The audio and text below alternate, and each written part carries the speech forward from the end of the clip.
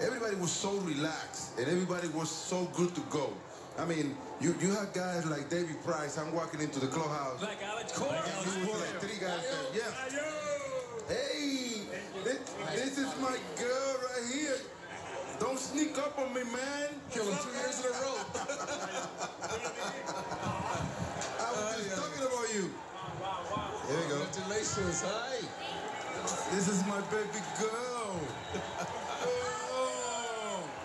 Alex Cora is here. Alex, your lovely daughter, name? Camila. Yeah, Camila. Camila, you look pretty happy right about now. Yeah, I was crying. Were you? I was crying since Chris Sale came out. Hey, we were talking about how amazing your dad did this year. So why don't you tell us, what did you think of what Dad did this year? Amazing. Yeah. Oh God, he's great. I love him so much. He's a great dad. I just can't say anything because I'm going to start crying again. I love it. Alex, I just talked to you up there, and you know what I think of you from your days playing when I covered you. So why don't you go ahead, Alex? Start it off with Alex Cora. Yeah, I mean, Alex, obviously a magical season for you. We go back to your days pre-university bridge between players and AJ Hinge. I walked by you last year, and I said, you're being rumored to be a manager somewhere in a lot of places. And he goes, when I get my chance, I'll be ready. And boy, were you ready. How does this feel? Oh, man, it's amazing, Alex.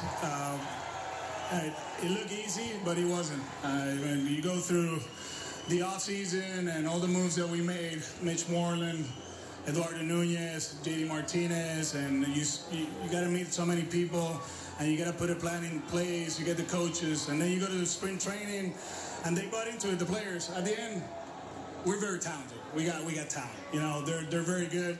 And one thing about them guys, they're hungry to keep learning the game and keep getting better. Even today, there were certain situations that we talk about it, and they kept learning. And it's all about them.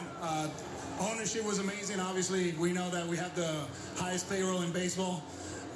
Dave Dombrowski, he was amazing throughout the season, adding a few players. Nobody talked about Steve Pierce, and we traded for him, Ian Kinsler, Nate Eovaldi, and then, they put it together, and they did an amazing job. For me, very gratifying. It's cool to see them celebrate, the family's being involved, having my daughter here. The twins are somewhere over there. Angelica, my mom, everybody's over there. Joey Cora is in Pittsburgh. I know he's watching. Joey, thank you for everything, man. You're the best. You're my mentor. You're my brother. You're my best friend. I'm proud of you and this for you. And it was great. Listen, I remember before the Red Sox gave you the job, I received a phone call from the front office asking me about, what do you think about Alex Cora? What type of person, what type of guy he is? And I was quiet for like about 30 seconds before I give that answer. In those 30 seconds... That's the first. In those 30 seconds, I went back to when we were teammates, how you used to pull me and Manny and give us information about what was going on during the game. Well, kind of like Frank and Alex, they lived it through Joey. Yes. And Joey was, he pushed you hard. One of the smartest baseball men I've been around. He told me you were going to be just like him, or even better. He's right. I'm telling you right now. I still feel you're a great baseball man. If he gets a job, he'll be fine. Yes, he needs a job. My bad, I'm just throwing it out there. Great baseball guy. And reality was that, Alex, I heard so many, I talked to all the players in the clubhouse. And they give me a lot of feedback. Probably? I never knew that. I do. I keep it on the low. Deep info. Everything, all the feedback that you get from the players is like they got your back because you got there. They did last night, but when Puig hit the homer, I was like, oh boy, what I just did.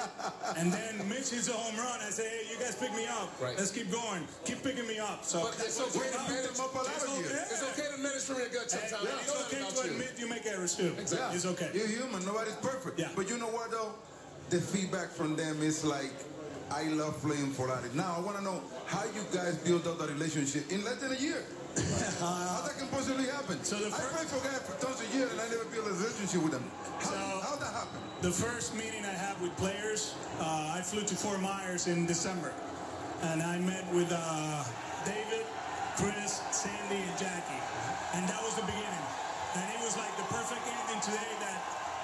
on the mound to start up the game, and Chris was on the mound to finish the game.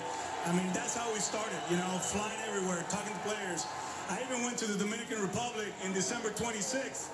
She was upset, you know, Christmas, and you went to Dominican to talk to Rafi Devers. And Carlos Feliz, our third base coach, he's like, you know how important you are? That is the day after Christmas, and he's here talking to you. And that's what you have to do. One quick question. I want to have some fun here. Back-to-back world championship, Houston, Boston. Well, there's only two. The bar is high. Yeah. What's next? Keep getting better. Enjoy this. Go to Boston. Enjoy it over there. And like I said on stage, we're taking that trophy to Caguas, Puerto Rico. We are. So happy for you, Alex, so well deserved, man. Thank you. Thank you, guys. Congratulations. Thank you very much. So happy for you. Alex Cora, only the 5th first-year manager to win a World Series. You're the best. Camila, enjoy it. Enjoy it, Camila. Yes. Camila, my baby. Xander Burkhardt, see you, Camila.